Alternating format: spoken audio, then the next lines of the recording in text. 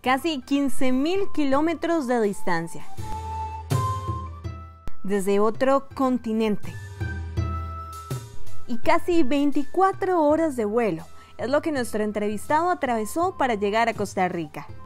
Konnichiwa, Dani Carvajal desu, no minasan, genki desu ka. Pero adaptarse a una nueva cultura va más allá del poder comunicarse con las personas oriundas de ese país que hablan un idioma completamente distinto. Se dura mucho y lo continúo aprendiendo porque es un idioma muy complicado, ¿verdad?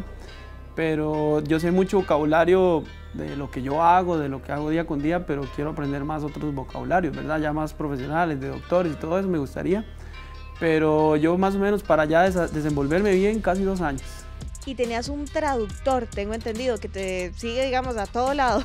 Sí, era un traductor. El problema es que no había español. O sí había, pero los equipos ya los habían agarrado porque no todo el mundo trabaja en fútbol, ¿verdad? Usted puede ser un traductor para un doctor, para, no sé, un profesional, pero no para fútbol. Y los de español ya estaban ocupados, entonces desde que llegué a Japón hace 4 años, mi traductor ha sido de portugués. Entonces también me tocó aprender a escucharlo y aprender a hablar el portugués, que al fin y al cabo todos decimos que es ciertamente parecido, pero no, tiene grandes diferencias, ¿verdad? ¿Hablas entonces cuántos idiomas ya? Prácticamente 4, ¿verdad? Y el inglés lo estoy todavía estudiando bastante para poder hablarlo correctamente como debe ser, pero prácticamente 4 con el español, ¿verdad? Español, portugués, japonés y el inglés, que todavía no lo hablo perfectamente, pero sí lo estoy estudiando.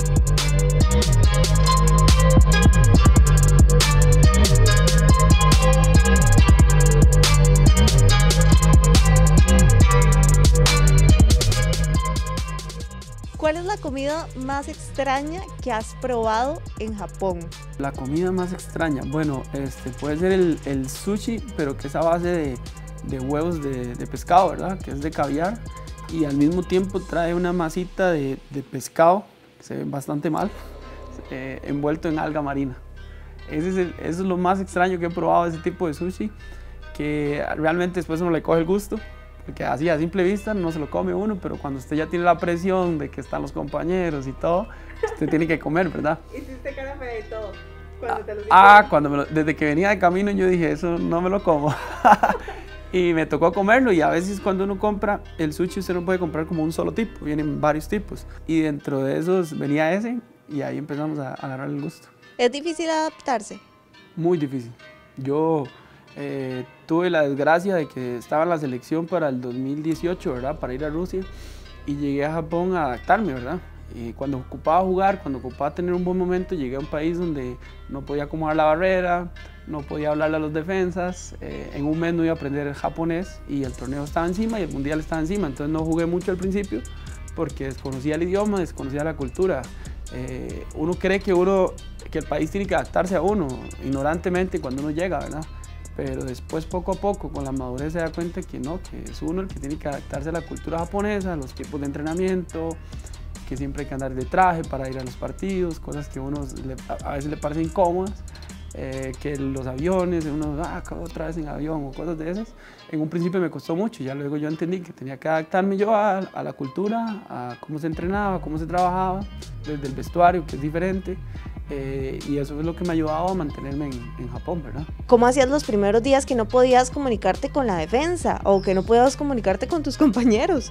Fue súper complicado porque me acuerdo que en los amistosos yo tenía que tener el traductor a la par y él me decía las palabras, entonces yo llegué al hotel y apunté todas las palabras, como en la primera semana apunté, escribí y empecé a practicar y por ejemplo derecha, izquierda, a veces decía izquierda y era derecha en un principio, entonces me tuve que ir aprendiendo rápido, adaptarme lo antes posible, y creo que ese torneo jugué 8 partidos antes de salir, y era eso, el problema era la comunicación, que me costaba muchísimo. Pero lo que hice fue estudiar en la casa, más que todo lo básico del fútbol, y ya luego empecé a desenvolverme en otros ámbitos. Según lo que nos cuenta el deportista, en Japón de momento solo se les permite el ingreso a nacionales y residentes debido a la pandemia. ¿Cuál es el proceso, por ejemplo, ahora que viniste acá al país, al momento de devolverte, ¿verdad? ¿Qué es ese proceso tal vez tan riguroso que tenés que seguir? Es muy complicado porque tengo que hacerme la prueba PCR aquí, tengo que llegar a Japón negativo, estar 3 días en un hotel del gobierno y luego de eso estar 10 días también aislado y ya puedo coger transporte público. En Japón el valor del tiempo y la disciplina personal parece tener otro significado muy distinto al que tenemos algunos en esta parte del planeta. La disciplina es terrible, ¿verdad? Ellos más bien se sobrepasan en cuanto a eso.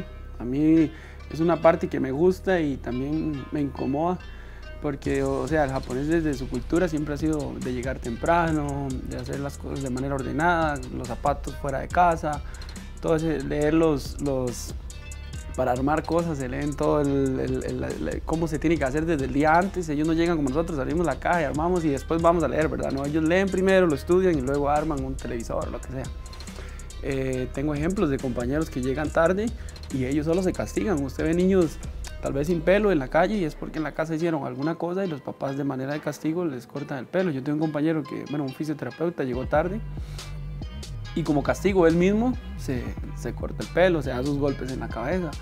Son cosas bastante extremas que a mí tan extremo no me gusta, ¿verdad? Pero cuando una persona se encuentra fuera del lugar donde nació, siempre se extraña algo. Muchísimas cosas, empezando por la comida, ¿verdad?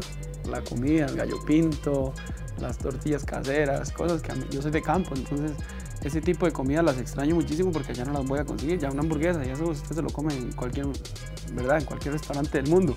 Pero ya la comida de la casa, la naturaleza que tenemos aquí, hay mucha naturaleza, pero no es como la de aquí, de tantas aves y todo eso, no lo es. Son cosas de las que más extraño y un poquito la tensión del campeonato nacional, ¿verdad? Eso de que hay que ser campeón, de que hay que llegar de primero, que usted tiene la presión de la afición, eso no lo hay allá y entonces son cosillas que uno extraña mucho, ser más competitivo en esa parte con la presión de las personas, las barras y demás. ¿Cómo se vive un partido allá? Es interesante porque hay mucha afición, digamos, los estadios están llenos, no sé, 20,000, 25,000, algunos hasta 30,000, pero siempre están cantando. Siempre están comiendo mucho, comen mucho durante los partidos, aprovechan para comer, allá no hay restricciones de banderas ni nada de eso, entonces hay unas banderas inmensas con tu foto en los estadios y son cosas bonitas, pero el aficionado va por ver el espectáculo futbolístico, por decirlo así, por ver al jugador extranjero que hace algo diferente, por ver al portero que tiene tatuajes, porque en Japón casi no hay tatuajes, porque el calentamiento usted vaya y lo salude, eso es lo que va al aficionado, no tanto por el resultado del juego. Obviamente se alegran cuando el equipo de ellos gana, pero si pierden no se van tristes para la casa ni enojados, ellos igual vinieron a ver el espectáculo, saben que el marcador es sí o sí, puede ganar o puede perder, empatar, entonces ellos en eso no tienen tanto problema. Entonces yo sabía lo que es perder un partido por 4-0 y toda la afición feliz y yo, ¿qué está pasando? Porque están contentos, o sea, ellos van por el espectáculo, digamos. ¿Cuántos extranjeros hay en tu equipo? Este año había, bueno, yo y 2 brasileños más, eran los únicos que habían nuevos de este año de llegar a Japón. Bueno, la gente decía que eran como mis hijos, ¿verdad? Porque yo tenía que explicarles muchas cosas de la cultura, llevarlos a restaurantes o a veces me llamaban, Dani, no sé cómo hacer esto, y me pasaban al japonés y que les resuelva, tal vez que los detuvo un oficial de tránsito, cosas de esas. Dani, es que no lo entiendo, y me lo pasaban y entonces yo les resolvía cosas de esas. Eran muy jóvenes, creo que este año no continúan, no estoy seguro, pero creo que no continúan. Entonces al día de hoy soy el único extranjero para el siguiente año.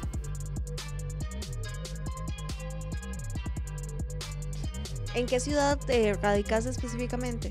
Yo estoy en la isla de Okinawa, al sur, la isla más al sur. Creo que el mejor clima de Japón está en esa isla, gracias a Dios. Es una isla pequeñita, pero con muchos habitantes, 1.200.000 habitantes. Básicamente se enfoca en la pesca, el turismo también por el tipo de playas que tiene, ¿verdad? Tiene mucho coral alrededor, entonces hay mucho americano, también hay bases americanas, estadounidenses, que es donde aprovechamos para comprar comida en los supermercados que están dentro, que no se consiguen en el mercado japonés. ¿Qué platillo recomendarías? En Japón, hay muchos. Ya con tantos años ya uno conoce tanta variedad, pero por ejemplo en Okinawa existe la soba, que es parecido al ramen, pero es que es un fideo a base de soba. Está el ramen, que el ramen, a pesar de que es de China, el ramen japonés es bastante bueno y en Okinawa es muy natural. El sushi de Okinawa también es muy bueno porque el pescado es sumamente fresco, el onigiri. son nombres extraños, pero bueno, es una bolita de arroz con salmón dentro, atún dentro y es buenísimo. Hay un montón, el okonomiyaki también, que es como un revoltivo ahí de arroz con huevo y otras cosas que es muy bueno. La gente le parecerá, es un revoltivo, pero no, realmente el japonés come cosas que nosotros conocemos, pero en diferente preparación, ¿verdad?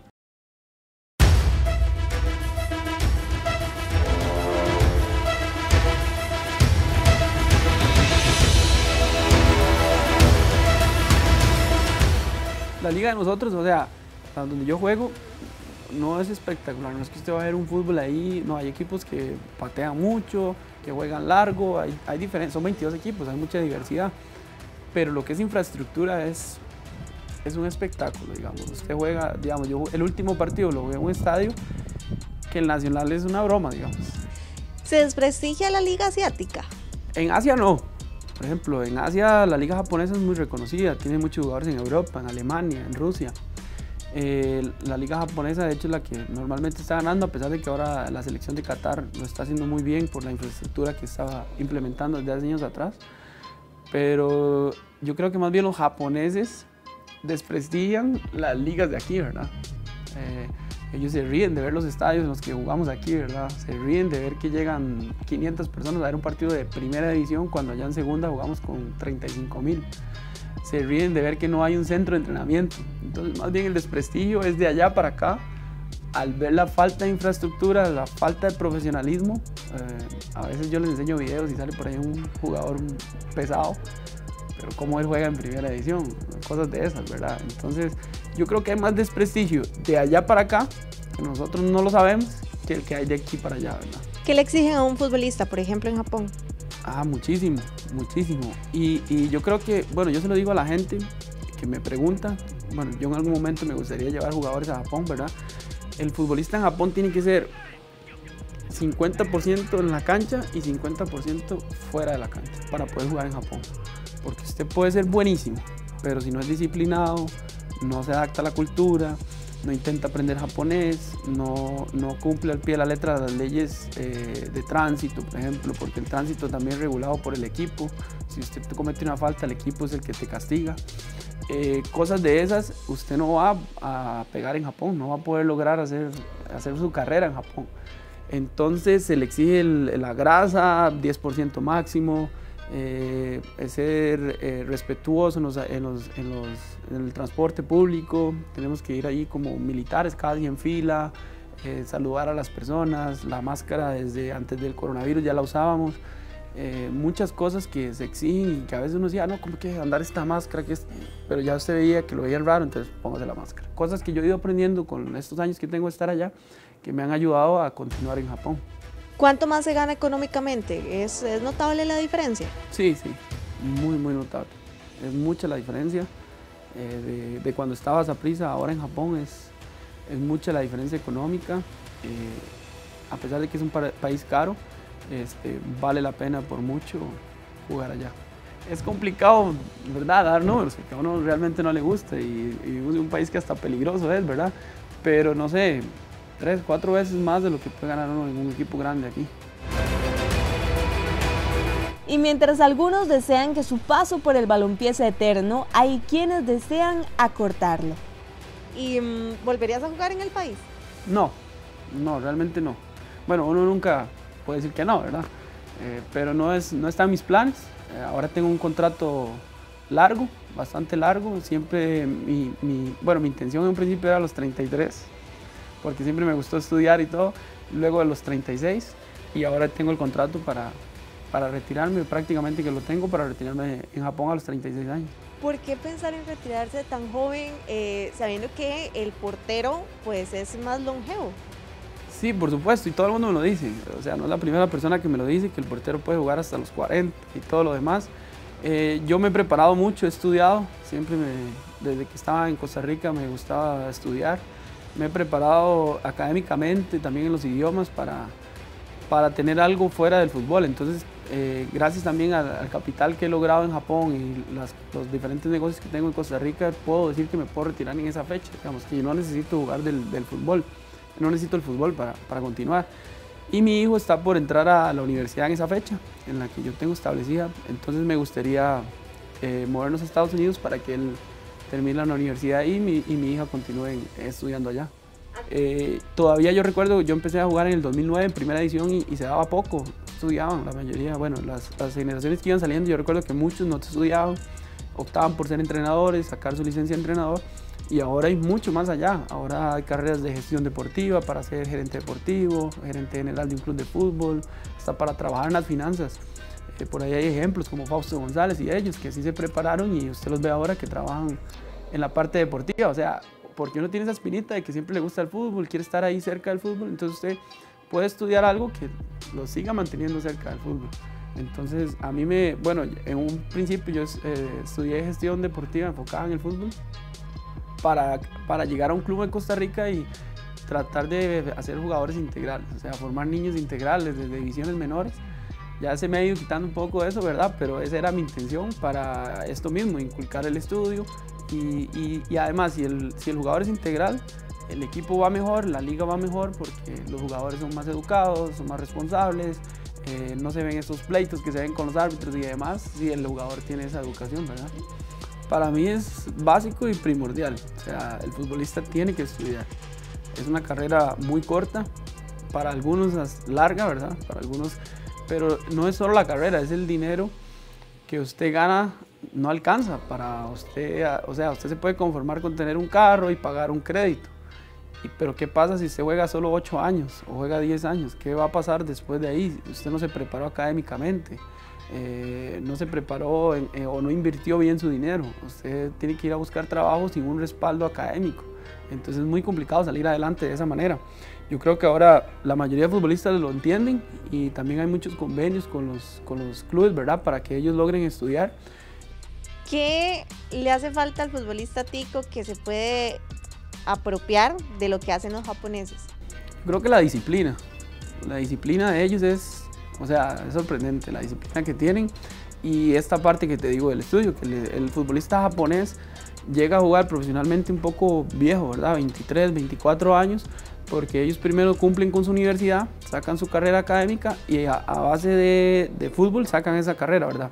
Y después de las universidades, los clubes de fútbol sacan al futbolista. Entonces ya tienen jugadores profesionales, educados, y usted ve desde que está en un camerino, los temas de conversación y todo son las inversiones que ellos hacen, todo es porque usted ve que ellos son personas preparadas. Entonces creo que la disciplina y este tema de que el futbolista sea un futbolista integral es muy importante. Y a diferencia de lo que estamos acostumbrados en este lado del mundo, por lo menos en Japón así es el comportamiento que tienen los jugadores y aficionados hacia los árbitros. Sí se reclama, pero no como aquí. O sea, es un reclamo diferente, es un reclamo respetuoso y siempre se acata al 100% lo que dice el árbitro. No tan así, ¿verdad? Pero sí, se le habla fuerte al árbitro, el árbitro te responde fuerte también, pero no hay una falta de respeto, digamos, y si pitó penal, pues yo he visto penales que no eran penales y yo digo a mis compañeros que estamos esperando, vamos con el árbitro. Todo el mundo respeta la decisión del árbitro, se van a tomar agua como si eso fuera un gol de ellos, más bien. Me llamó la atención, no sé si antes de hecho lo habías contado, ¿tuviste una oferta o un acercamiento con Liga Deportiva Alajuelense en su momento? Sí, creo que esto fue para el 2008, 2007, por cierto, mi representante Juan Vicente Carvajal era el directivo de la liga. Estaba en Brujas y lo estaba haciendo bien y tenía una oferta de la liga y de San Carlos, y que fue donde decidí venir a San Carlos, no porque fuera la liga, sino por un tema más deportivo de que quería jugar, y ahí estaba Pemberton, que siempre tuvo muy buenos momentos en ese tiempo. Entonces yo dije, si voy ahí, no voy a jugar con Patrick. Entonces decidí venir a San Carlos y jugar y intentar hacer una carrera, pero jugando, ¿verdad?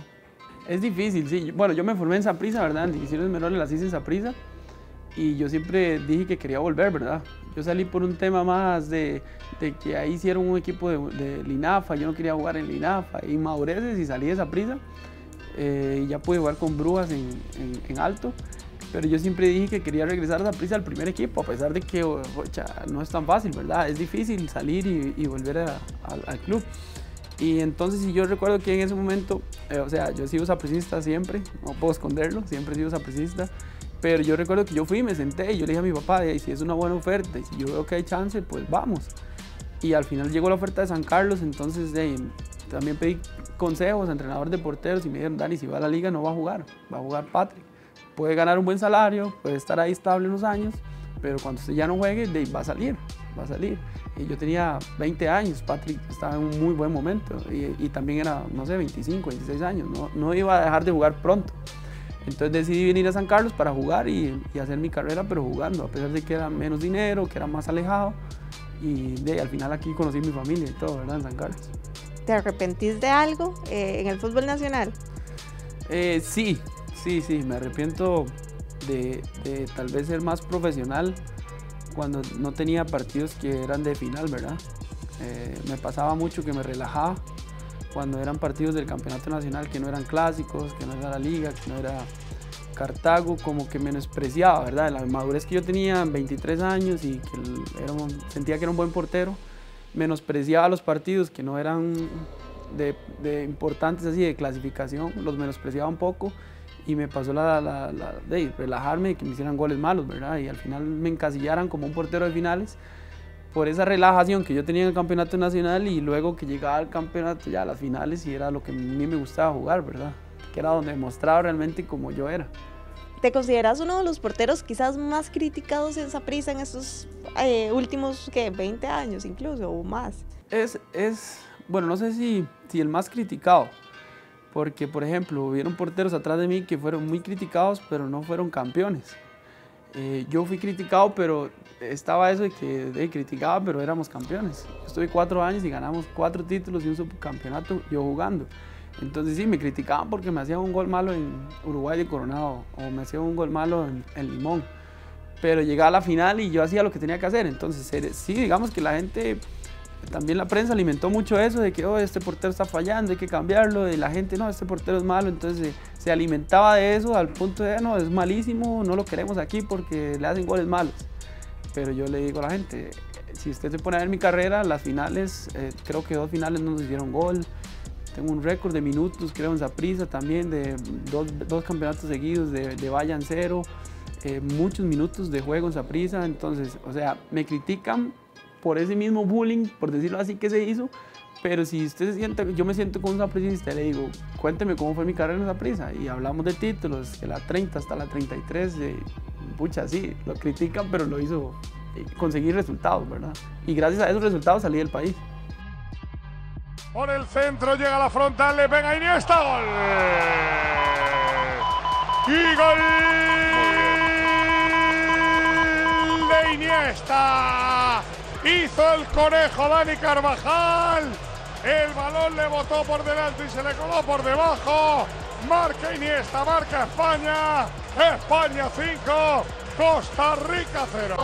Portar la camiseta de la selección nacional es un privilegio que muchos desean. Pero hay quienes, como Dani Carvajal, que si tuvieran en sus manos el ser parte de la selección nacional, esta es su respuesta. ¿Volverías? No, tampoco. No porque no quiera la selección, ni mucho menos de eso, sino porque estoy tan lejos. Venir a Costa Rica desde Japón es muy complicado. Perderme 3, 4 partidos como portero, o sea, un delantero viene y usted sabe que vuelve y va a entrar de cambio en minuto 70, hizo un gol y se ganó su puesto, pero un portero viene desde Japón a Costa Rica, se va 3 semanas, usted vuelve, perdió su puesto, el otro lo hizo bien, tal vez usted no juega. Y por ejemplo, económicamente jugar un partido implica mucho dinero, también el jet lag también de llegar aquí, el horario de allá y todo, yo creo que no regresaría. ¿Cuántas horas son de diferencia? 15 horas más en Japón. 15 horas más en Japón. ¿Te cuesta adaptarte luego al cambio horario? Es muy difícil, es muy difícil. Cuando yo llego aquí, la primera semana es complicado. Yo no quiero ir a pasear y quiero andar por todo. Ya vienen los dolores de cabeza, viene la gripe, porque el cuerpo empieza a resentir ese cambio de horario y es complicado. Yo creo que, por ejemplo, ahora Jonathan Moya que viene, a mí me sorprende que cada semana está. Yo pienso que es muy difícil, muy cansado. Y de hecho, cuando vuelve, yo veo que no juega el primer partido, vuelve a jugar hasta el segundo, pero porque es delantero. Si fuera portero, yo creo que no jugaría. Del 5-0 ante España, ¿qué recuerdos te genera ese juego? Ese juego es muy... me genera como... no sé, como sentimientos encontrados. Porque es un partido que recuerdo con mucho cariño. O sea, si a mí me preguntan, Dani, ¿cuál es el partido más chiva, más bonito que usted ha jugado? Es ese. Y me dicen, y cuando la gente me pregunta de la selección, ¿qué recuerda? Ese partido. ¿Por qué? Porque nosotros jugamos contra la mejor selección española que había en ese momento. O sea, estaban todas las estrellas que cualquiera usted menciona ahorita estaba en ese 11 de ese día. O sea, todos. Sergio Ramos, De Gea, Morata, Iniesta, Jordi Alba. Me sé la alineación de memoria y quienes me metieron los goles también, porque me metieron goles de jugadores del Manchester United, o sea, del Barcelona. Me genera también un poco de incertidumbre de que yo en ese momento era el segundo o tercer portero de la selección. ¿Qué hubiera pasado si yo no decido jugar ese partido? ¿Habría ido o no al Mundial? ¿Estaría todavía en España? Entonces es como una incertidumbre, pero ya no puedo hacer nada con qué habría pasado. Yo decidí jugarlo, pasó lo que pasó, con muchos lesionados la selección y con jugadores que venían de lesiones largas, y jugamos ese partido que España nos pasó por encima, no solo a mí, a todos, porque la posesión del balón, no pasábamos de media cancha, no hicimos un remate a marco, pero como te digo, ese bullying, que yo estuviera jugando contra España, sorprendía a la gente. Bueno, Dani, le metieron 5 goles, a Dani, por Dani perdimos. Entonces es un partido que, a pesar de que lo que se diga, a mí me genera algo positivo en mí, la verdad. Su percepción ante la crítica cambió durante todo su proceso. Sí, yo creo que lo que he logrado afuera, en el extranjero, o sea, no futbolístico, sino capital, ¿verdad? Como persona, aprender idiomas, estudiar, me genera esto, tener esta tranquilidad. Y es interesante porque yo viví toda esta crítica muy fuerte, pero así, muy fuerte, con 23 años, 24 años. Y fue difícil en el momento, pero a pesar de eso salí adelante. Entonces ya llega usted a los 30, ¿qué más crítica que esa me puede hacer daño a mí? O sea, no hay nada peor que lo que yo pasé en Saprissa en ese torneo, que fue un torneo específico. Entonces yo digo, pucha, me tocó con 23, yo ahora con 32, ya es algo que no me va a afectar en lo más mínimo. Tengo a mi hija, tengo a mi hijo, tengo a mi esposa, tengo mis estudios, mis inversiones, mis cosas, entonces no me va a afectar a mí. Yo digo, tal vez si me hubiera tocado como Aarón, que está por los 30 años, hubiera sido hasta mejor, ya uno más maduro, sabe cómo afrontar eso, pero fueron 23 años y a pesar de que también no es que soy un chiquillo, pero fue complicado. No solo al de Saprissa, al de la Liga y al de Heredia, al portero que está en esos 3 equipos, por ejemplo, ahora Leo. Leo es un buen portero, lo está haciendo súper bien y por ahí tuvo un error y no, es que Leo este año ha andado mal, no, es que Leo está fallando, ya no es el mismo, o por un error, ¿verdad? O el que estuvo ahora con la selección. Entonces esos 3 porteros siempre estarán en la ventana de la crítica y también de la afición, que es una afición exigente donde usted en Saprissa tiene que dar resultados, o si no la afición está encima suyo. Lo que yo te digo ahora de los partidos en los que yo me relajé, que tal vez eso es lo que yo hubiera cambiado, ¿verdad? Cuando te fuiste, por ejemplo, a España, a Albacete, ¿cuál era tu meta? Cuando yo me fui de Costa Rica, mi meta era no volver. De hecho, se lo dije a mi esposa, vendí todo, o sea, lo básico que usaba, hasta mi carro, vendí todo, pero yo le dije a mi esposa, no volvemos. Yo me voy de Costa Rica y no vuelvo, mi intención es irme para afuera, retirarme, intentar hacer carrera. En España hubieron muy buenos momentos en un principio, cuando empecé a jugar, y a pesar de que es una historia vacilona, pero yo firmé con un presidente, como entrenador, y a la semana de haber firmado venden el equipo, se va el entrenador de portero, se va el que me había firmado, llego con alguien totalmente nuevo. Sin embargo, logré jugar, hacerlo bien, y nosotros dijimos, yo sigo para adelante, y el equipo ya llegó el presidente nuevo y dijo que quería traer sudamericanos. Entonces ya nos dijo que teníamos que salir en diciembre, y yo jugando titular, y me dice, es que en el campo solo hay 2 extranjeros, el suyo lo quiero usar con sudamericanos. Entonces ya empezamos a movernos, había una oferta en Noruega, otra en Japón, y empezamos a averiguar sobre Japón y estamos en Japón, ¿verdad? Y en algún momento, digamos, al ver todo lo que había hecho Keylor Navas, que había iniciado incluso también en el Albacete, en el Levante y demás, ¿algún momento pasó por tu cabeza querer hacer historia en esa parte? Sí, por supuesto, mi intención era estar en España, estar en la selección, hacerlo bien y poder cumplir todos los objetivos que yo tenía de triunfar en España, ¿verdad? Sin embargo, de hecho yo admiro mucho a Keylor por eso, porque es un país muy difícil para nosotros como centroamericanos y futbolísticamente nos menosprecian muchísimo, y lo que ha hecho Keylor es muy difícil de lograr. De hecho, ningún otro centroamericano yo creo que lo ha logrado como lo ha hecho él. Y yo tuve que ir adaptándome a las cosas que iban pasando. No me salían las cosas y tenía que buscar una salida porque también tengo mi familia, ¿verdad?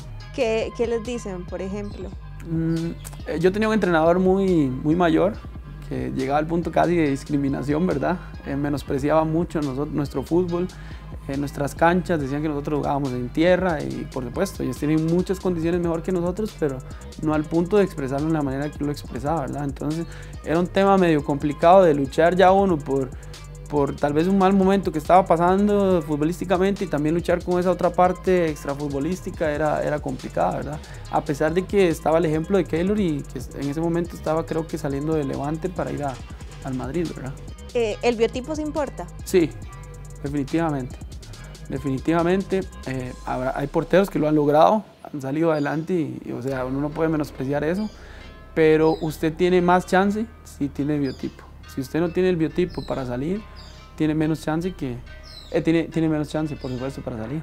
1,85 m, patear con las dos piernas, tener buen juego aéreo, eso es sumamente importante. Haber ganado títulos, haber jugado en un equipo en el que haya presión mediática, todo eso es lo que tiene que ver para que usted salga. Porque yo recuerdo hablar con el presidente de Albacete y decir, es que, pucha, verlos a ustedes jugar en ese estadio, con esa afición, esa presión interna que hay ahí, uno dice, pucha, lo tiro a jugar donde sea, que ya sabe cómo es esto, ¿verdad? Que es algo de lo que yo creo que por lo que Saprissa vende los jugadores, porque los equipos dicen, pucha, si juegan en ese estadio, en esa presión, pueden jugar en cualquier parte del mundo, ¿verdad? ¿Consideras que irte del Saprissa fue como la mejor decisión que tomaste? Yo no quería irme, ¿verdad? Yo quería jugar en Saprissa toda la vida, o sea, no quería irme para otro equipo en Costa Rica. O sea, siempre lo difícil que es para un portero salir de Costa Rica, usted no se ve en el extranjero a no ser que lo sueñe, ¿verdad? Entonces yo decía, si me voy de Saprissa, voy para el extranjero. Y me acuerdo que la primera vez que llegó la oferta de Albacete, estaba saliendo Penedo. Penedo había jugado ese torneo, yo había ganado el anterior, llegó Penedo y yo era banca. Y cuando Penedo decide salir, llega la oferta de Albacete por mí. Entonces yo le digo a Saprissa, ustedes el año pasado trajeron a Penedo, yo me quiero ir. Ustedes ya trajeron un portero, aunque él se vaya, no es culpa mía, yo me quiero ir. Y recuerdo tener una conversación con don Juan Carlos, iba yo para la universidad. Y me dice, Dani, este año vamos a apostar por usted. Le digo, está bien, don Juan Carlos. Yo juego, pero prométame que el otro año yo me puedo ir. Si Albacete me quiere, yo me puedo ir. Entonces ahí hablamos con Albacete y quedamos en que el siguiente año me podía ir y gracias a eso salí. Pero el portero es súper difícil que salga, digamos, el portero es muy difícil. Y vea, Patrick Sequeira ya está haciendo su carrera, Keylor la está haciendo, Esteban la hizo, pero otro portero tal vez en Guatemala, o Leo que fue a México y rápido otra vez para Costa Rica, pero el portero es sumamente difícil que pueda salir del país. Entonces uno dice, fue la mejor decisión haber salido de Saprissa, de Costa Rica. ¿Has visto una evolución en el fútbol tico? ¿Cómo ves, digamos, ya el fútbol nacional? No sé si seguís los partidos o qué pensás, digamos, en cuanto al fútbol nacional. No, yo lo sigo viendo, bueno, básicamente los partidos de Saprissa. Por ahí soy muy amigo de Kevin Briseño, entonces me gusta verlo jugar cuando juega con Cartago. Este muchacho Ajú lo tuve en mi casa en España, que él fue a hacer una prueba, entonces yo le di un cuarto en mi casa para que él pudiera entrenar y todo. Entonces ahora que voy a Jicaral, me gusta ver a Jicaral. San Carlos, porque como jugué aquí, tengo la familia, me gusta ver esos tipos de partidos cuando coinciden con el horario, ¿verdad? Porque a veces es muy difícil, a veces yo estoy entrenando y voy en carrera, ¿cómo quedó el clásico? ¿Cómo va San Carlos? Ahora Douglas también, que fue muy amigo mío, que está en San Carlos. Esas cosillas son las que sigo, digamos, pero hay otros partidos que no los veo, entonces los que me llaman la atención, a veces sí estoy viéndolos, a veces ni los de la C le puedo ver, pero los que puedo, ahí siempre estoy pendiente de ellos. ¿En cuanto a fútbol? ¿Ha evolucionado? Yo creo que no, sigue siendo la misma liga, ¿verdad? La misma liga que cuando yo me fui, con los equipos grandes ahí, uno que otro pequeño tratando de organizarse. Creo que nosotros tenemos que mejorar mucho en infraestructura, divisiones menores, para que el fútbol de nosotros vea resultado a futuro, ¿verdad? Lo está haciendo bien la liga, está el proyecto Gol, creo que Saprissa está por construir un centro de entrenamiento. Pero yo creo que hay que implementar esas licencias en los estadios de manera rigurosa, ¿verdad? A pesar de que a muchos no les guste, es la única manera de que el fútbol crezca, porque si siguen aceptando ese tipo de estadios, ese tipo de canchas, es muy complicado. Y yo lo vivo en Japón, equipos que son campeones en tercera, que no pueden ir a primera porque no tienen licencia. Todo un torneo jugando bien y no, es que pobrecitos campeones van para primera, no tienen sus condiciones de infraestructura, de estadio, no pueden jugar en segunda o en primera. Y como siempre le digo, Tanto usted como yo tenemos una historia que contar. Esta es la del ex portero del Deportivo Saprissa, que pese a los títulos recibió mucha crítica y hoy su presente y futuro está a muchos kilómetros lejos de este país. ¿Qué es lo más difícil que has vivido como jugador y como persona para convertirte en profesional? ¿En algún momento pasaste alguna situación difícil? Sí, bueno, el problema que había con los salarios antes, ¿verdad? Que yo estoy en San Carlos y a veces pasaban 3 meses y no le pagaban. En Brujas, cuando pasó lo de Minor Vargas, jugamos 4 meses de gratis, ¿verdad? Esas eran situaciones que uno decía, pucha, ¿vale la pena o no seguir jugando? Eran situaciones complicadas donde uno tenía que hacer préstamos familiares para vivir, para pagar cosas. Esas fueron situaciones muy difíciles que tal vez si yo no hubiera tenido ese objetivo claro, esa perseverancia, hubiera tirado la toalla, hubiera dicho no me pagan, voy a seguir estudiando y me voy para la casa. Pero yo continué, tuve que pagar muchas deudas, pero continué jugando. Y también la situación que viví en Saprissa antes de que mi esposa quedara embarazada de mi hija, de que la crítica era terrible, era terrible. Me acuerdo un partido contra Cartago que fue cuando nos dimos cuenta que mi esposa estaba embarazada, que me hicieron un gol malo y yo dije, no puedo más. Y llegué a la casa, vea, tenemos una hija, hay que salir adelante. Y a partir de ahí fue donde empezamos a ganar títulos en Saprissa, ¿verdad? Gracias por la entrevista tan amena y no sé si te puedes despedir en japonés. Minasan mata desu, Dani Carvajal, Costa Rica, genki desu.